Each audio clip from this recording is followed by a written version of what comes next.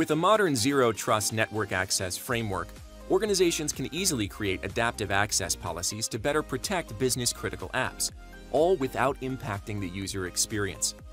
To start, Secure Private Access determines the device posture. If the user is connecting with a trusted device from a trusted country, the policy is configured to allow full access to all apps, both private and cloud.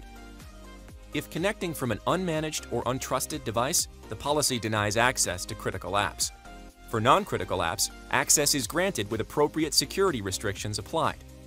Admins can also require users to launch web applications in an air-gapped and isolated browser. With Secure Private Access, admins can easily configure access policies to fit their security requirements.